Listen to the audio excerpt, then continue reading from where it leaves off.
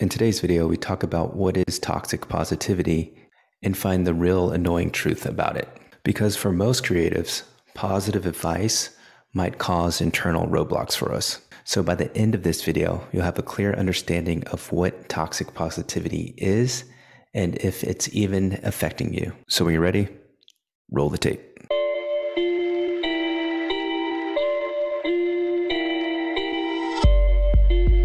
So what exactly is toxic positivity? Well, first, let's start off with what it is not. It's not optimism. Instead, it's overgeneralized, projected positive thinking to extreme. It minimizes and denies any trace of human emotion that isn't strictly happy or positive. So here is an example of toxic positivity, and it is extreme, but stay with me here. You're walking out of a funeral for a family member and you're trying to hold it all together, the emotions. You're trying to put on a show for everyone else to not really show your sadness. And then someone else comes up to you and they say, cheer up, suck it up. You have another funeral to get to because another family member recently died and another half of the family is at that funeral, and it's telling you to be strong and move forward from the loss that you're experiencing because they don't quite understand it the same as you. I know that sounds very extreme, but that's something that I went through. And I totally empathize with what people now call toxic positivity. Because according to verywellminded.com, and I couldn't say it better myself, toxic positivity causes guilt. It sends a message that if you're not finding a way to feel positive, even in the face of tragedy, that you're doing something wrong. So how can you spot toxic positivity happening to you or you possibly doing it to someone else? Well, the easiest way is to listen to phrases like, just stay positive. Look on the bright side. Happiness is a choice. It's your fault that you're not choosing to be happy. While these phrases are well intended, they're actually negating the emotion of the person that is actually experiencing the problem. So again, think in your life of where you might have experienced toxic positivity, or maybe you've projected it.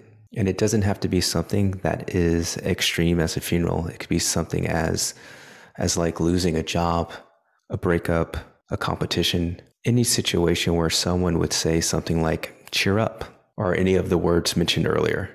If it's okay for me to share, at the time of the funeral that I mentioned, that situation completely shut me down. And I know that family member had well intent, but from that moment on, I started to hide parts of myself because I didn't want to deal with those type of emotions when someone's trying to say something positive to you, but it makes you feel like the totally opposite of that. In fact, that one comment alone created a pattern of negative patterns that stuck with me for years and took a year or so to start to unravel, which ultimately led me to the path of personal development over 15 years ago.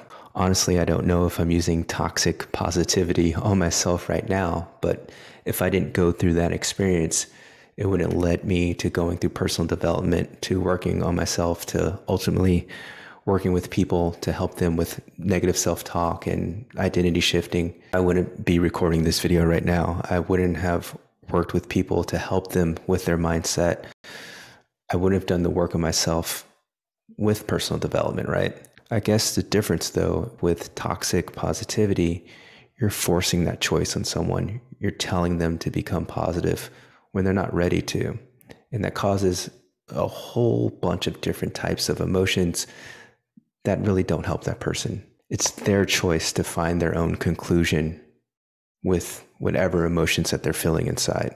And to bring this all home, it's the difference between forced advice and just being there for somebody and listening. And if you want to say anything, possibly just asking supportive questions, but letting someone just get to their own conclusion.